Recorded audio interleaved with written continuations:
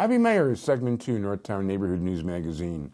Check us out on the web, ntnm.org, communitypolicingcaps24.org.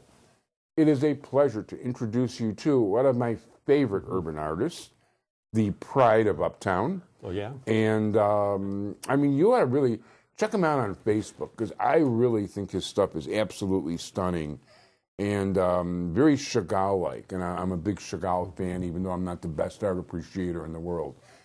And that is, of course, you've seen him before on the show, Jeffrey Littleton. Hey, Jeffrey, how you doing? Hey, good to see you. Happy to be back. My pleasure. And what are your latest artistic endeavors? Lately, I've been doing my same, I don't know, I've been trying to like do more rail, like remember my rail map? Yeah. I'm trying to get a little more fine-tuned on that. I'm trying to make it into a show I want to do next year. And the latest one I did, and it was cool because I already sold it before I got off to use it, which is kind of rare, but I know people are going to like it. It's real hot. I got an idea when I saw these like icons. You ever see those Greek icons where you got the gold in the background? Yeah. Look, I'm not going to put too much spirituality into it, but I just got that idea of using, because with my rail maps with the background, so I'm now doing like a gold background on those. So it's kind of hard to say, I've been doing like too many community projects lately because it's been like kind of messed up. There's not really too much going on. It seems to be getting really stalled in Uptown. So I haven't been really doing too much. What I've been doing is just inside Preston Bradley Center. Like with the drawing, I've organized the drawing. I got the girls coming, composing, and it's like that's just starting. So that's kind of that's a good thing. But I just haven't been that active because there isn't that much going on. Like next year on Argyle, I'm going to try to get out more with my tent and just try to kind of do my own thing and avoid politics because it's just really messy. Yeah, I wish I had more on the plate. I was at Sheridan Park Neighbors, which is, I know you've seen my page. I got Sheridan Park Neighbors. Yeah. I've had it for about 4 years. There's hundreds of people on there, and it's and that's separate from this. This is a new community organization, which is kind of started up by a few people, and it's really odd. It's almost like a parallel thing. They don't, they're more about CAPS. It's kind of attached to the CAPS meeting, but it's kind of like it's a community meeting. And I went there last night. Just it's like they've been trying to do it for about 6 meetings in a row, and each one is like less and less people, and it's really strange. And I tell you something, everybody's all upset over the last election. They're upset Trump has got in there. They're not happy. A lot of people aren't happy with the way things worked out. Bernie people aren't happy. Nobody's happy, and everybody wanted change. Look at this show. Look at what you're trying to do.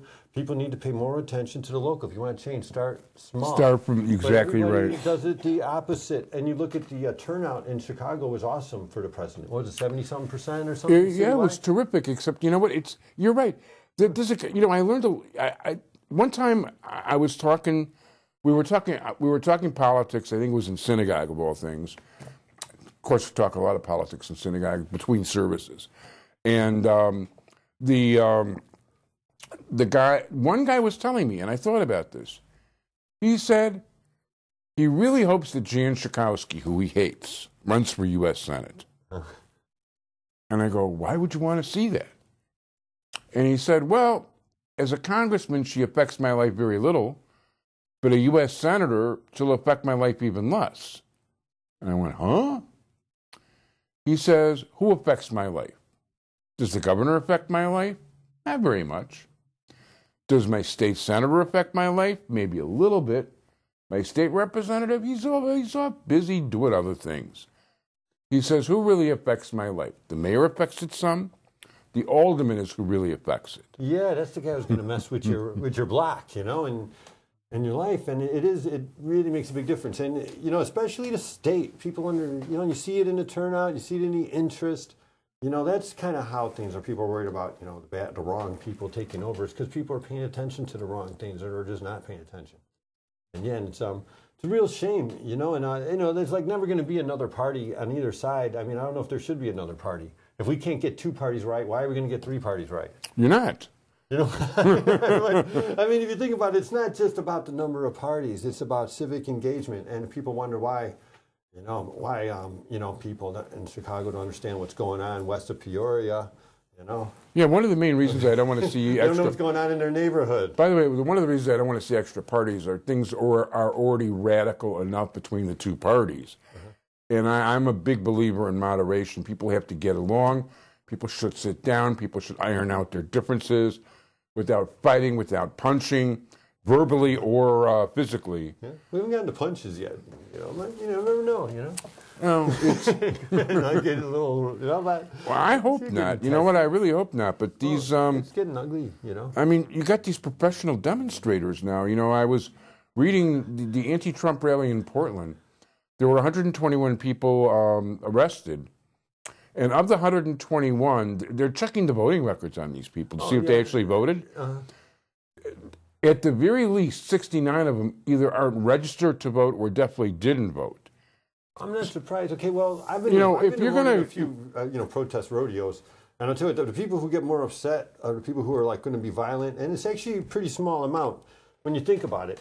They're usually the more anarchic type of folks, and they're usually the ones that, like, you see them all on Facebook saying, don't vote for anybody, don't vote for anybody. It's like, for somebody who ain't interested, the thing is about some people think, okay, a protest vote. Okay, what did they say? Half of the people didn't vote, right? Yeah. How many of those were protest votes? Who the hell knows? Who cares? Okay, so now you just lined yourself up with the people on the couch not paying attention, playing video games. You're all the same category.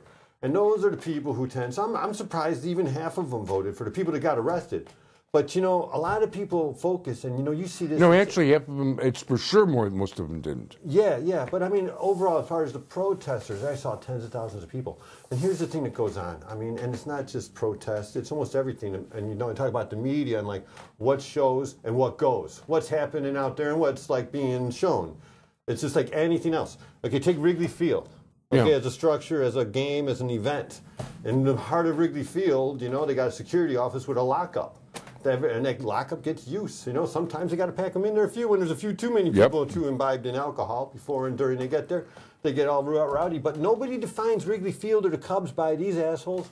Or, excuse my French, you can beat that. But nobody defines Wrigley Field or the Cubs or going to a baseball game by the few people who get online and get arrested. And they get arrested in a manner that is actually even uglier than the people out there. I just see some teenager kicking over a planter and breaking a store window. That looks ugly, but not as ugly as a middle-aged guy drunk and out of shape on a hot day drunk. Fighting with another guy, getting arrested. That's what a Cubs game is like, every Cubs game. But we don't define, and if you look at, like, the society as a general, we kind of define each other by our worst examples, and that's something we kind of got to get used to. Because, you saw that, and the weird thing, I was actually at the Trump rally when he was here, and I got to tell you, some of that happened with them too, with the Trump, when, the cameras went to Trump rallies. There were some bad characters in there, and you were more likely to get on TV if you were a bad character than if you were just a nice, that's what TV's looking for. Sitting there going to the Trump rally just to see what's going on. So it happens both ways. It's not just, how they're picking on us, wacky left types. So it's kind of like everybody. But, the paid protester thing, there's a Murphy's Law about the more people know about something, the more likely it is to get out, to nobody to get, and it would take so many people. Okay, just hiring people for an event, 100 people to keep them, how are you going to pay thousands of people without somebody posting up with their check and buying an iPod with it or iPad or something? You know what I mean? It's like, it can't just be a rumor. It's like if it's thousands of people getting paid, there would just be so much hard circumstantial evidence that some people, but there's nobody getting paid. The closest thing to getting paid might be a sandwich and a bus ride.